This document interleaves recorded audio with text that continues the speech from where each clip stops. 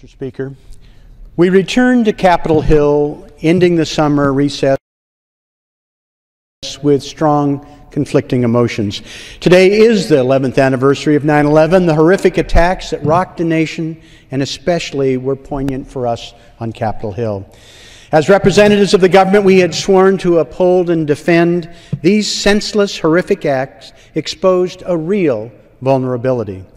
We all remember what we were as we were watching the Twin Towers collapse, and then the plane crash into the Pentagon, and then yet another plane going down in a lonely field in Pennsylvania, destined for us here on Capitol Hill.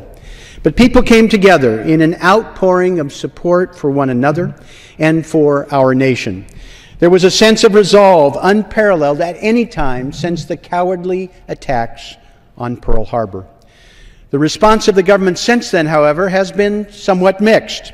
We have protected the United States so far against any repeat attack, but at great cost. We've thrown money at the problem. We've had significant bureaucratic overreach, particularly in terms of personal liberties. And we will be paying the costs of the horribly misguided war in Iraq for generations to come. After an original terrific response routing the Taliban in Afghanistan, we took our eye off the ball. We allowed Osama bin Laden almost another decade of life and mischief.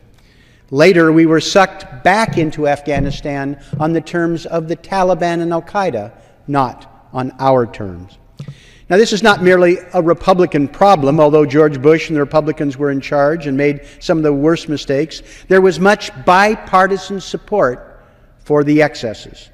To this day, there is bipartisan confusion about the best path forward to protect the nation while protecting civil liberties for the situation today and not the conditions of September 10th, 2001.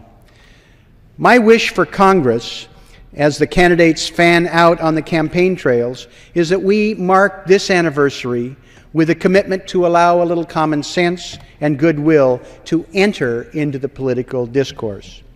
This can be an emotional job.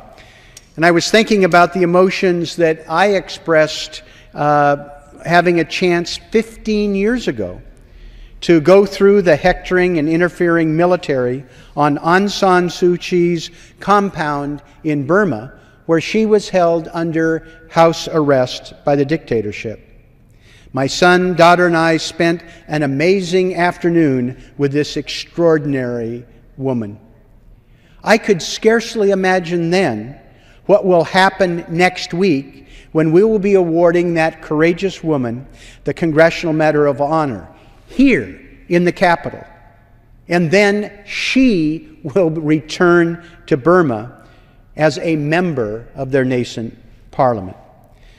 The success of this woman, together with the steely resolve of the American public after 9/11, ought to give us all pause and hopefully a renewed commitment to do our job right. Since 9/11, the challenges and circumstances have evolved. We have greater challenges in terms of security, climate instability, natural disaster, and our own economic vulnerability.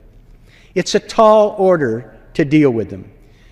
But hopefully we will all be inspired by the example of Aung San Suu Kyi standing up to the Burmese dictatorship and ultimately gaining a measure of success, and of course by the American public in their response to horrific attacks. It's time today for the politicians to do their job. Politicians to listen, to speak the truth,